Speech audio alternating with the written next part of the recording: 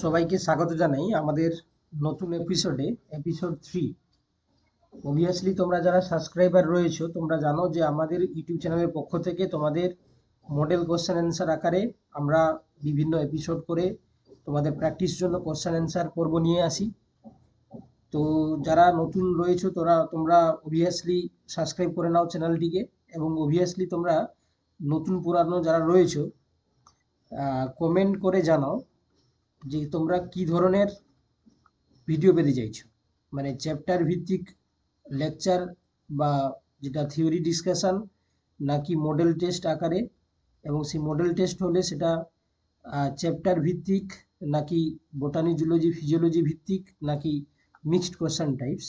Obviously তোমরা comment করে জানাও, সেইভাবেই আমরা চেষ্টা করব তোমাদের সামনে রিপ্রেজেন্ট করার জন্য।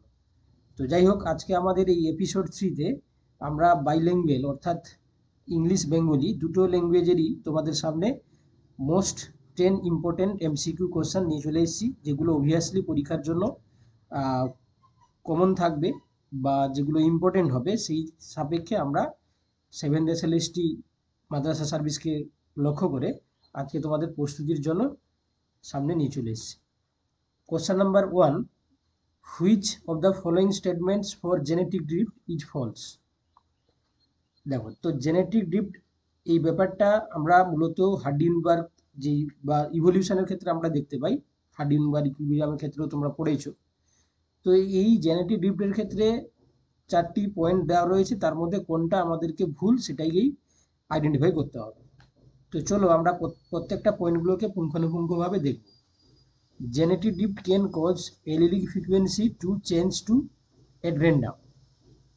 অর্থাৎ জেনেটিক ড্রিফট কি কারণে তৈরি হচ্ছে? দেখো, এলিলিক ফ্রিকোয়েন্সি চেঞ্জের কারণে, এবং সেটা র্যান্ডামলি। অবভিয়াসলি এটা আমরা তোমার জেনেটিক ড্রিফট সম্বন্ধে সঠিক একটা তথ্য বলছে যে এলিলিক ফ্রিকোয়েন্সি যেটা চেঞ্জের জন্য র্যান্ডামলি আমরা জেনেটিক ড্রিফট দেখতে পাই।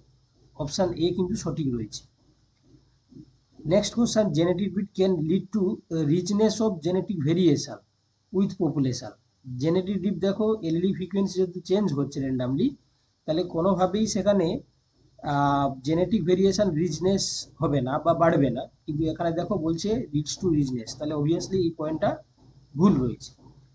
বাকি পয়েন্টগুলো দেখো, genetic can cause harmful এলিলস to become fixed. Obviously অনেক সময় হার্মফুল এলিল ফিক্সড হতে পারে জেনেটিক ড্রিফটের ক্ষেত্রে, এটাও আমরা জেনেটিক ড্রিফট সম্বন্ধে সঠিক তথ্য দেখতে পাচ্ছি। Option D, genetic drift effects allylic frequency stronger in small population.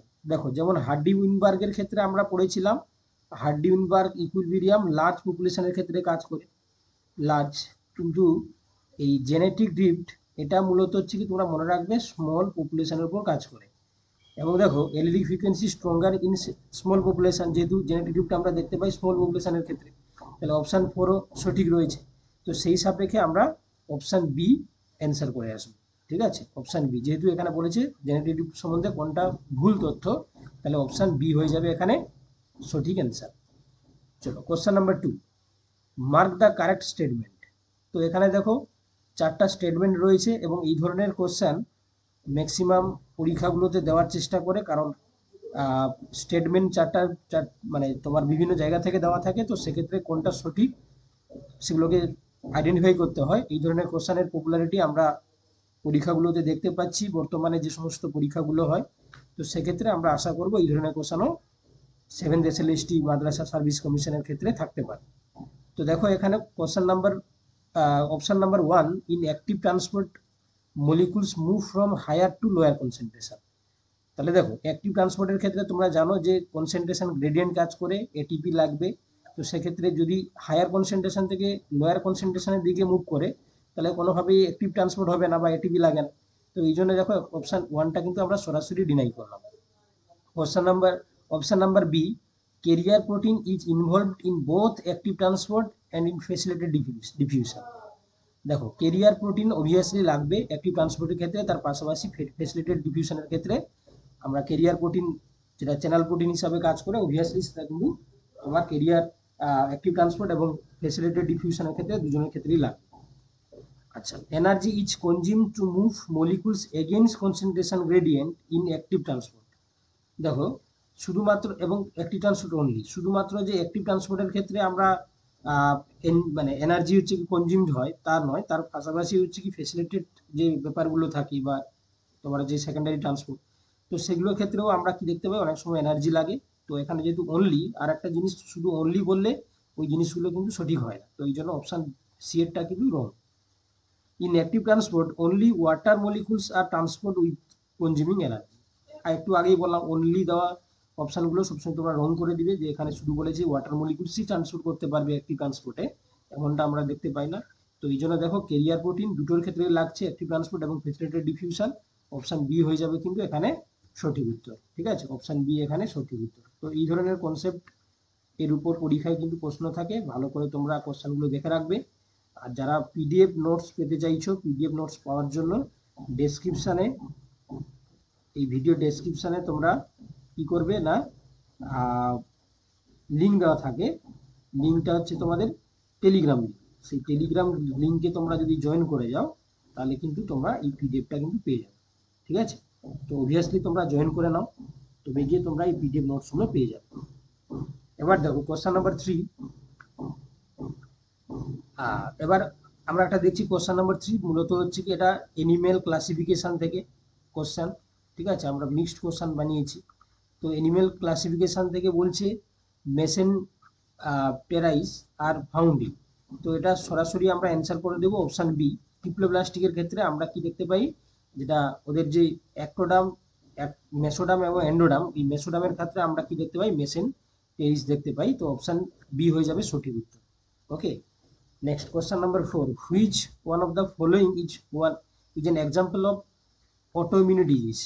তো দেখো অটোইমিউন ডিজিজ যেটা আমরা কার ক্ষেত্রে বলবো, পার্কিনসন নাকি অ্যালজাইমার নাকি তোমার হচ্ছে কি মাইস্থেনিয়া গ্রেভিস নাকি পেস্টিসিটি। তো উত্তর হয়ে যাবে কি অপশন ডি, মাইস্থেনিয়া গ্রেভিস। এখানে ক্ষেত্রে আমরা কি দেখতে পাই, অটোইমিউন ডিজিজের ক্ষেত্রে দেখতে পাই। Next question number 5, the কোজাল organisms for rice blast disease. তো দেখো রাইস ব্লাস্ট যে ডিজিজ হয় তার জন্য দেখো মূলত দায়ী যে অর্গানিজমস তার নাম কি, ম্যাগনাপার্থি গ্রেসিয়া। অপশন বি হয়ে যাবে এখানে সঠিক উত্তর। ঠিক আছে, এটা হয়ে যাবে কি rice blast disease, option B হয়ে যাবে সঠিক উত্তর, তাই না। আর ব্ল্যাক স্পট অফ রাইসের ক্ষেত্রে তোমরা জানো এটা হয়ে যাবে কি black spot of rice, black spot of rice, তার জন্য দায়ী যে মাইক্রো অর্গানিজম তার নাম হচ্ছে দেখো হেলমিনথোস্পোরিয়াম ওরাইজ। নেক্সট কোশ্চেন দেখো। আচ্ছা, কোশ্চেন দেখার আগে আমরা একটু জাস্ট দেখে নেবো তোমাদের মাদ্রাসা সার্ভিসের কমপ্লিট প্রিপারেশনের জন্য আমাদের এই ইউটিউব চ্যানেলের পক্ষ থেকে তোমাদের কোর্স শুরু হয়েছে 9th মে থেকে। ঠিক আছে, এখনো এই কোর্সে তোমরা এডমিশন নিতে পারবে এবং অবভিয়াসলি ঘরে থেকে বসে অনলাইন লাইভ ক্লাস করতে পারবে গুগল মিট অ্যাপের মাধ্যমে। ঠিক আছে, গুগল মিট অ্যাপের মাধ্যমে, এবং এখানে তোমরা পিডিএফ নোটস পাবে, সঙ্গে তোমরা লাইভ ক্লাস পাচ্ছ, লাইভ ক্লাসে রেকর্ড ক্লাস থাকছে, তার পাশাপাশি তোমাদের মক টেস্ট দেওয়ারও সুযোগ থাকছে। তো সেক্ষেত্রে পুরো কোর্সটা তোমাদের মোটামুটি 1500 টাকার মধ্যে পড়ছে। তোমরা চাইলে যোগাযোগ করে আমাদের সঙ্গে, এই যে আমাদের নাম্বার দেওয়া রয়েছে এই নাম্বারে যোগাযোগ করে তোমরা নিজের নামকে এই কমপ্লিট কোর্সে এনরোল করতে পারো। তার সাথে সাথে দেখো আমাদের শুধুমাত্র যাদের প্রিপারেশন খুব হাই লেভেলে রয়েছে, তোমরা চাইলে শুধুমাত্র মক টেস্ট পারচেস করতে পারো। কমপ্লিট সিলেবাসের যে মক টেস্ট, এটা মাত্র 499 এই টাকার মধ্যে তোমরা মক টেস্ট পারচেস করতে পারো। এটা শুরু হয়েছে 29th মে থেকে, তোমরা চাইলে এখনো এই কোর্সের সঙ্গে জয়েন করতে পারো। চলো এবার আমরা কোশ্চেনে ফিরে যাচ্ছি। দেখো question number 6, the carrying capacity of N population is determined by. তো ক্যারিং ক্যাপাসিটি জানো যে সর্বোচ্চ ধারণ ক্ষমতাকে আমরা ক্যারিং ক্যাপাসিটি বলি। তো এটা মূলত হচ্ছে কি নেট প্রোডাকশনের উপর ডিপেন্ড করছে ক্যারিং ক্যাপাসিটি, কেমন নেট প্রোডাকশন রয়েছে তারপর ডিপেন্ড করে carrying capacity. Question number 7, in non competitive inhibition. তোমরা জানো এনজাইমের ইনহিবিশনের ক্ষেত্রে 3 প্রকারের ইনহিবিশন আমরা দেখতে পাই, একটা কম্পিটিটিভ ইনহিবিশন, একটা নন কম্পিটিটিভ ইনহিবিশন, একটা আনকম্পিটিটিভ ইনহিবিশন। তো যেটা নন কম্পিটিটিভ ইনহিবিশন সেক্ষেত্রে আমরা দেখতে পাই ইনহিবিটরগুলো বাইন্ড করে থাকে কোথায় না এনজাইমের অ্যাক্টিভ সাইডে, এবং মে bind either in the enzyme কিংবা এনজাইম কমপ্লেক্স। অর্থাৎ যখন নন কম্পিটিটিভ হবে সাবস্ট্রেট প্লাস এনজাইম যখন সাবস্ট্রেট এনজাইম কমপ্লেক্স তৈরি করে, তারপর এখানে প্রোডাক্ট প্লাস এনজাইম তৈরি হয়। তো যখন হচ্ছে কি কম্পিটিটিভ ইনহিবিটর হবে, তাহলে কোনো ইনহিবিটর সে এতবার হচ্ছে কি কোনো ইনহিবিটর বাইন্ড করতে পারে কার সঙ্গে, এনজাইমের সঙ্গে, বা ওই ইনহিবিটরটা দেখো বাইন্ড করতে পারে কার সঙ্গে, এনজাইম সাবস্ট্রেট কমপ্লেক্সের সঙ্গে। তো সেই জন্য সরাসরি অ্যান্সার হয়ে যাবে কি অপশন বি। আর তোমরা জানো যদি কম্পিটিটিভ ইনহিবিশন হয় তাহলে সেক্ষেত্রে শুধুমাত্র সে এনজাইমের অ্যাক্টিভ সাইডেই বাইন্ড করবে, কারণ সেক্ষেত্রে এনজাইম বাইন্ডিং সাইড আর ইনহিবিটর বাইন্ডিং সাইড দুটোই সেম হয়ে যায়। তো সেখানে আমরা কম্পিটিটিভ ইনহিবিশন দেখতে পাই, কিন্তু নন কম্পিটিটিভ ইনহিবিশনের ক্ষেত্রে এনজাইমের সঙ্গেও বাইন্ড করতে পারে এবং এনজাইম সাবস্ট্রেট কমপ্লেক্সের সঙ্গেও বাইন্ড করতে পারে। এই জন্য তাকে আমরা অপশন বি অ্যান্সার করলাম। এটাকে বলা হয় নন competitive inhibition. Question number 8. The groups which are evolved from more than one ancestor are known as. দেখো যদি একটা গ্রুপ ইভলভ হচ্ছে দেখো মোর দেন ওয়ান অ্যানসেস্টার, তখন তাকে আমরা কি বলি? তখন তাকে আমরা অবভিয়াসলি কি বলি না, পলিফাইলেটিক গ্রুপ বলি। তোমরা দেখতেই পাচ্ছ এখানে যদি একটাই সেম অ্যানসেস্টার থেকেই যদি হয়, তাই না, ইভলভ হচ্ছে দেখো, তখন তাকে আমরা কি বলছি? এই যে দেখতে পাচ্ছ common ancestor B C D, এই বি সি ডির ক্ষেত্রে দেখতে পাচ্ছ কমন অ্যানসেস্টার এটা কাজ করছে। আবার যেটা পলিফাইলেটিকের ক্ষেত্রে দেখো কমন অ্যানসেস্টার কিন্তু এখানে কাজ করছে, যেমন ডাইভার্স হয়ে গিয়ে এখানে তৈরি হচ্ছে। এই যে তোমার ডাইভার্স গ্রুপের ক্ষেত্রে সিমিলারিটি আমরা দেখতে পাচ্ছি। এর কমন অ্যানসেস্টার এটা, এদের কমন অ্যানসেস্টার এটা, কিন্তু দেখো দুজনের মধ্যে যদি আমরা সিমিলারিটি দেখতে পাই তখন তাকে পলিফাইলেটিক। তো এই জন্য বলছে যে মোর দেন ওয়ান অ্যানসেস্টার যদি হয় তাহলে তখন তাকে আমরা বলছি পলিফাইলেটিক। আর মনোফাইলেটিকের ক্ষেত্রে দেখো কমন অ্যানসেস্টারটা হচ্ছে দেখো একটাই থাকবে মনো, আর প্যারা হচ্ছে কি দুটো থাকছে, এই যে দুটো হচ্ছে কি তোমার থাকছে, আর এখানে দেখো মনো। তো এই জন্য হচ্ছে কি আমরা এখানে যেহেতু পলিফাইলেটিক বলেছে, হ্যাঁ, মোর দেন ওয়ান অ্যানসেস্টার যদি থাকে কোনো একটা স্পিসিসের ক্ষেত্রে, তখন তাকে আমরা কি করি? পলিফাইলেটিক কি বলা থাকে? পলিফাইলেটিক আমরা বলে থাকি। চলো এবার next question number 9। ক্রায়োপ্রিজার্ভেশন is a process of, ক্রায়োপ্রিজার্ভেশন তোমরা জানো it is one type of ex-situ conservation, ex-situ conservation। এই ex-situ কনজারভেশনের ক্ষেত্রে আমরা দুটো ভাগে ভাগ করি, একটা ইন ভিভো, একটা ইন ভিট্রো। তোমরা জানো যদি কোনো লিভিং সেলের মধ্যে এক্সপেরিমেন্ট করা হয় তখন তাকে বলা যায় in Vivo, R in vitro হচ্ছে ল্যাবরেটরিতে যখন আমরা করি, ল্যাবরেটরি। তো সেক্ষেত্রে দেখো ক্রায়োপ্রিজার্ভেশন মূলত আমরা ল্যাবরেটরিতে করছি এবং এটা ex-situ কনজারভেশন। তো এই জন্য উত্তর হয়ে যাবে দেখো ex-situ ইন ভিট্রো, তাই না, ex-situ in vitro. Option A হয়ে যাবে এখানে সঠিক উত্তর, অপশন এ এখানে সঠিক উত্তর। ওকে, ex-situ এবং ইন ভিট্রো কনজারভেশন। চলো নেক্সট দেখো, এখানে অপশনটা ভুল চলে এসেছে, কিন্তু অপশন এ হয়ে যাবে সঠিক উত্তর। আচ্ছা ক্রায়োপ্রিজার্ভেশন আমরা করলাম। এবার আমরা চলে যাব next question. Which of the following proteins binds two calcium during excitation, contraction, coupling.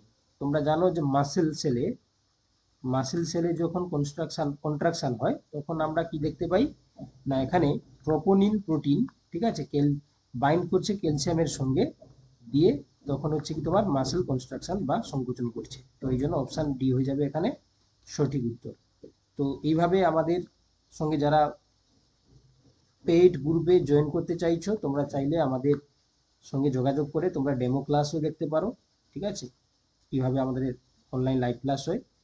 তো তার পাশাপাশি তোমরা যারা নর্মালি পড়াশোনা করতে চাইছো অবভিয়াসলি কমেন্ট করে জানাও যে কি ধরনের ভিডিও তোমরা পেতে চাইছো। ধন্যবাদ।